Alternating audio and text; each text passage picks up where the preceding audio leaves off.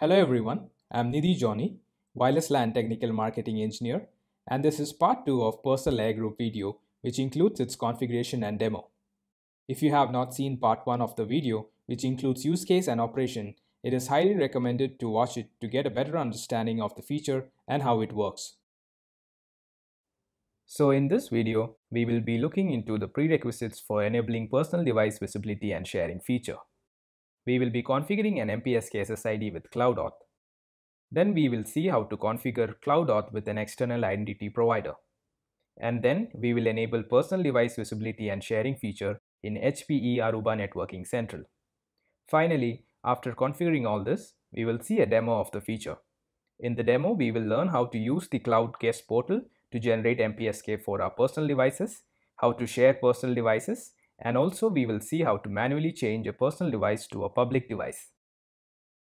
So let's look at the prerequisites that we need to note before enabling personal device visibility and sharing feature.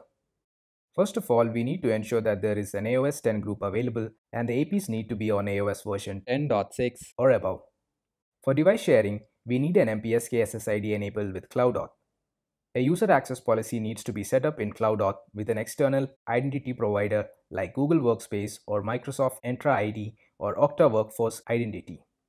In the current phase, only MPSK SSID device owners can share their devices, and the Aruba CloudAuth serves as the supported authentication server for the MPSK SSID. So I already have an AOS 10 group and I have an AP505 added to it running firmware 10.6. Now, as mentioned previously, for sharing personal devices, we need to have an MPSK SSID enabled with CloudAuth. Let's see how to configure that. So go to your AP group, click on Devices, click on Config, select the WLANs tab, click Add SSID to create a new SSID, give the SSID a name, let's call it Students, click on Next. Client VLAN assignment is set to static. VLAN ID I will give 40 here. Now click on Next. Key management we have to select MPSK AES. Under primary server, select CloudAuth, then click Next. Access rules, let's leave it as unrestricted. Click Next to view the configuration summary and then click Finish to save. Alright, now our MPSK SSID is created successfully.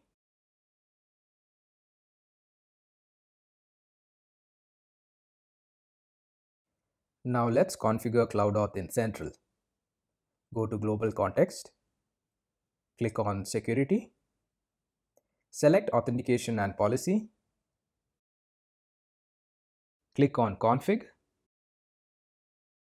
Now we need to create a user access policy to authenticate clients using MPSK and control their access to the network. So click on Edit. Now here we need to select our identity provider. The following identity providers are supported. That is Google Workspace, Microsoft Entra ID, and Okta Workforce Identity Cloud. Now in this video, I will be using Okta Workforce Identity Cloud, so select that. We need to fill in these information: Okta domain, client ID, client secret, service client ID, service client secret. These info can be obtained from your IDP portal. Also, you can click on this quick start guide which lists the steps to get this information from your IDP. It also includes the steps to configure your IDP with CloudAuth. Alright, so fill in this information from your IDP.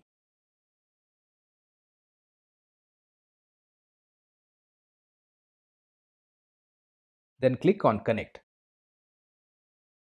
And it's connected successfully. Now here you can configure user groups to client role mapping. I don't have any user groups, so I will leave it as unspecified. Client tag, I will leave it as any. Client role we need to change from deny to the role you want. I'm going to select the student role. So the user access policy is configured with IDP now.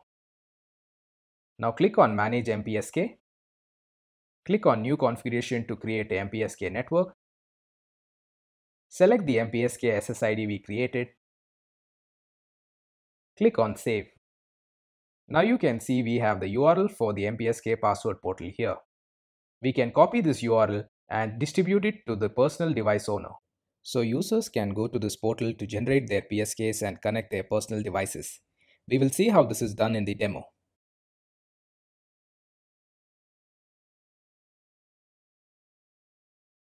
Alright, so now we have the MPSK SSID enabled with CloudAuth. Let's go ahead and enable the personal device visibility and sharing feature. So to enable Personal AirGroup in HP Aruba Networking Central, we need to go to Global Context, click on Applications, click on AirGroup, then click on Config to the right. Here you can see that I have already enabled AirGroup for Google Cast service and Dial service.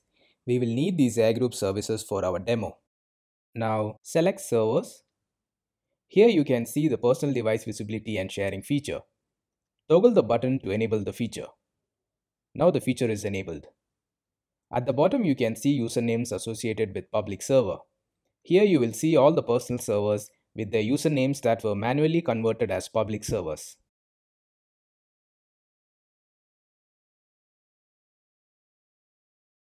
Alright, so we have enabled personal device visibility and sharing feature in Central. Now let's see a demo to see the feature in action. Here is the demo setup we are using. We have an AP505 connected to a 2930F switch connected to a 9004 gateway. The gateway is connected to the internet via ISP and all the devices have internet access. The AP will be broadcasting the MPSK SSID that we have configured. Now consider the dorm room scenario in a college where we have two students, student A and student B. Student A has two personal devices, a Google TV and an iPad. Student B has one personal device, that is his Android smartphone. All these devices will connect to the student's SSID.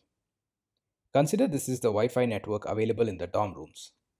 So the Google TV and iPad will be associated with username studenta@xyzuniversity.com.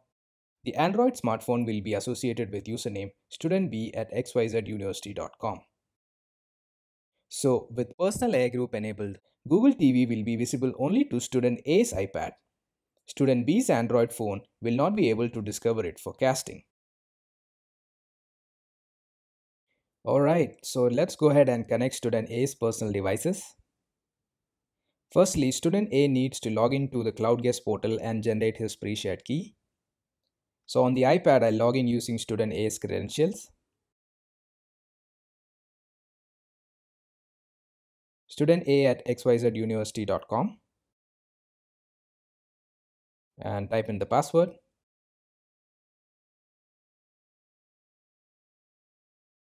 So here you can see the generated pre-shared key. This is the CloudGuest portal. You also have an option to regenerate the pre-shared key here. Alright, so now we have generated the pre-shared key for student A. Now using this pre-shared key, student A can connect his Google TV. So let's go ahead and connect the TV now. Type in the pre-shared key that we had generated. And it's connecting. And it's connected.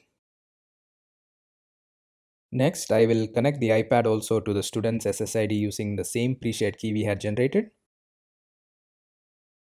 So look for the student's SSID. Type in the pre-shared key that we had generated.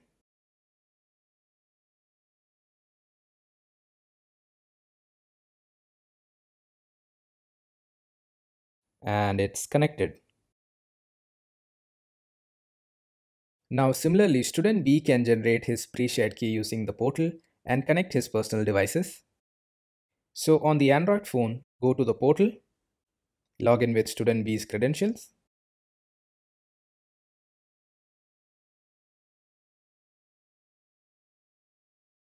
Alright, so we have generated student B's pre-shared key. Let's connect the phone to the network using this pre-shared key. So look for the student's SSID, type in the pre-shared key.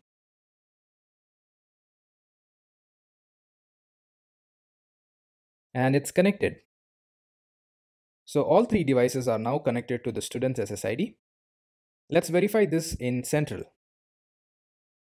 So go to Global Context, click on Clients. So here you can see all the 3 devices are connected to the student's SSID. You can see the 2 devices connected with username studenta@xyzuniversity.com, and the other is connected with username studentb@xyzuniversity.com. So the devices are associated with their owners' usernames. Now if we go to Applications, AirGroup, under List View, so under Servers we can see that Google TV is showing up here. You can see the username associated with it. It belongs to student A and it is a personal device. So the TV is a personal device and it can only be visible to its device owner, that is student A. So let's verify this from student A's iPad. On the iPad, let's open YouTube and click on this cast button. You can see that the Google TV is listed here. So the TV is visible to student A. We can click on this and the iPad will connect to the Google TV. Let's try the same from student B's Android phone. Open YouTube and click on the cast button. Here you can see that it is searching, but it cannot find the Google TV. It'll just keep on searching, but it will not get a response from the AP. So this is because we have Personal AirGroup enabled. So the Google TV, which is a personal device, is only discoverable to its owner that is logged in from the iPad.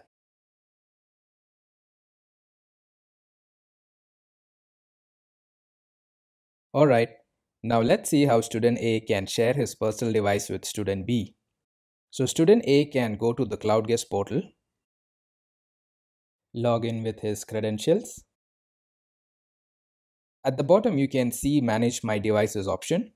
Click on it. Here you can see the list of personal devices. Google TV is showing up as his personal device. It's showing up as Android. So to share the TV, click on Edit. Search for the user to share it with.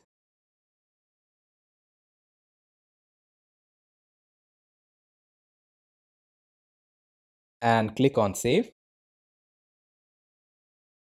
And that's it. Now the TV is shared with student B. So he will be able to discover it from his phone. Let's check that now.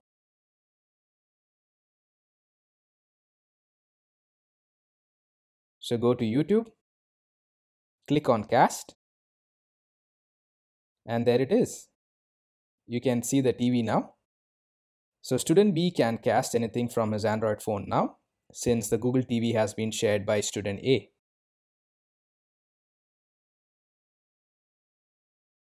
Now in case you want to make the TV public, we can do that as well. You can manually add a personal device as a public device. To do that, click on Applications, click on AirGroup,